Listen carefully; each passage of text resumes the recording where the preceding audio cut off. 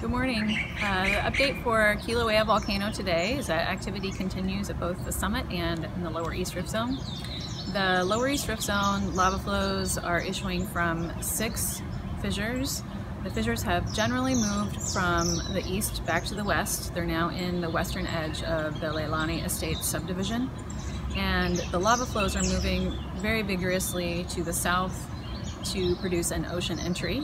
The ocean entry is making its way towards the west, and there is still a laze plume at the ocean entry that will exist as long as there is an ocean entry. The laze plume is something that was there even when Pool 00 was producing lava flows and tube systems of lava that went into the ocean.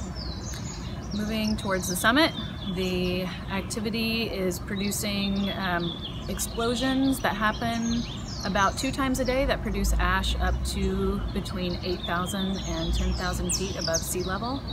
And there are several minor explosions that occur intermixed with those larger explosions during the day.